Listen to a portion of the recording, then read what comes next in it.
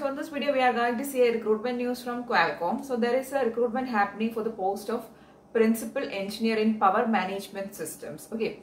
So we are going to see all details regarding this recruitment. Okay. So they have not actually mentioned or asked for any years of experience, but they have actually asked for some area of experience. Okay. So we are going to see all those details in this video.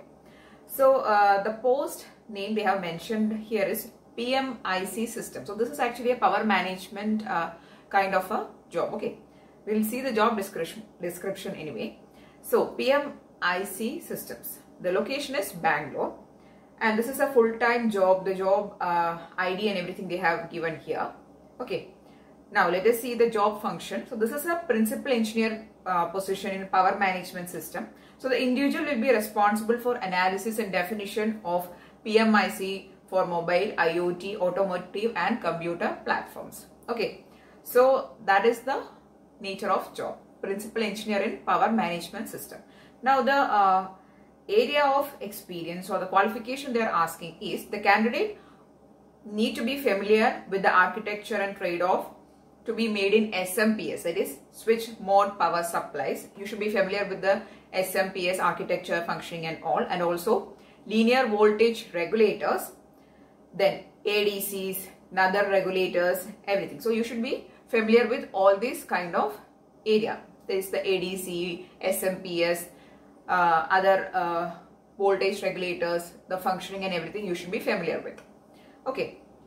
And also the preferred qualification they have asked is applicants should have a significant academic or industrial exposure in defining and verifying full custom power management systems, circuits, CMOS technology, ADCs, power grid modeling, all these things. Okay. So this is actually a power management kind of a job. So if you have a experience, there is a real-time work experience in that area, then you will get a preference. But they have not actually asked for any years of experience or any specific qualification. So if you are belonging to electronics or electrical branch or any other branch but have this experience, means you can apply. Okay. So you can see the detailed qualification and everything in the notification. Okay. So that's all regarding the qualification details and everything. They have not mentioned any age limit or anything. So you can apply. Okay.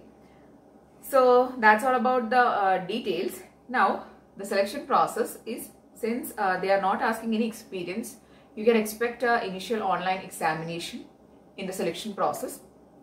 Then there will be technical interviews, multiple level of technical interviews will be there, and in the interview you have to actually prepare questions from the power electronics, power control, power management kind of area, because this is actually an area of power management. So the questions will be more from power electronics. Okay, so that kind of questions you can actually expect in the technical interviews. And also there will be some coding interviews, that is coding related questions will be also there. So you have to always get ready for that if you are applying. Okay, and then there will be HR interview, that is going to be the selection process. And for the application, I am directly going to give the link in description. From that link you can click on that, you will get to know all the details. Then you can apply there itself. Okay, apply, there is an icon, you can click on it and apply online. So that is the application procedure. So there is no fees for applying. They have not asked any branch or any experience in years or anything. So you can, if you have knowledge in this, if you are a candidate who is strong in power electronics area, or if you have some work experience in this area, that is in power electronics area, then you can always apply. Okay. So that's all about the job update from Qualcomm. A lot of people is actually waiting for this companies like Intel, Qualcomm and everything. So here it is.